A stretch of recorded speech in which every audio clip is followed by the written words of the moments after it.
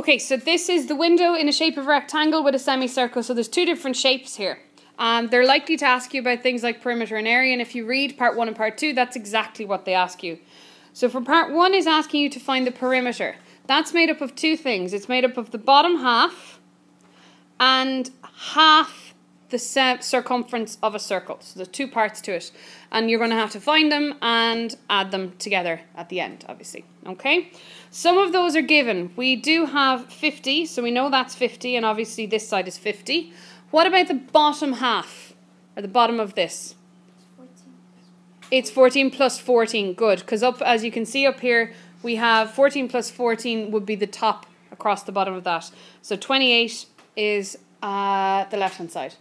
So immediately we can jump straight in on the left-hand side, and we have 128. The right-hand side, not as straightforward, because if you're using a circle or circumference of a circle, you need a formula. So the formula, when you look it up, is L is 2 pi r, or the perimeter is 2 pi r. They gave you pi in the question. They said pi was 22 over 7, so it's 2 by 22 over 7 by our radius of 14. 7 goes into 7 once, and 7 goes into 14 twice, so we end up with 88. 2 by 2 is 4, 4 by 22 is 88. Okay, now that's the area of or the circumference of a full circle. We need half of that because we're talking about half circles. So finally, before we move, fill it back in, divide by 2 and you get 44. Put your answer back in, add the two together, and we get 172. Yeah. 172 centimeters squared. Okay.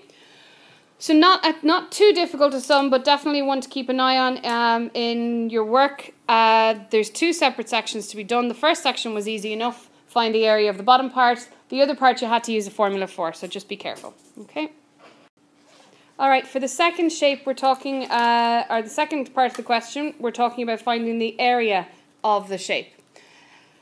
This time we need to use two formulas for area, so we need to split our shape into two. We have the rectangle down the bottom, which is 50 by 28, and we have the semicircle up the top, which has a radius of 14. Both of those are going to have to be added together in the end, and that is going to give us our final answer. So it's the area of the rectangle plus the area of the semicircle. The rectangle is 50 by 28, and the area of the semicircle means half the area for circle. So pi, they told us, was 22 over 7, or was 14 to be squared, and you can use your calculator to tidy that up. Probably try and tidy it up in 2 halves rather than go the whole way to the end.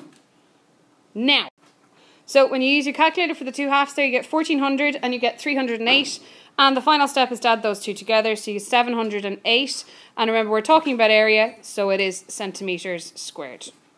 Okay.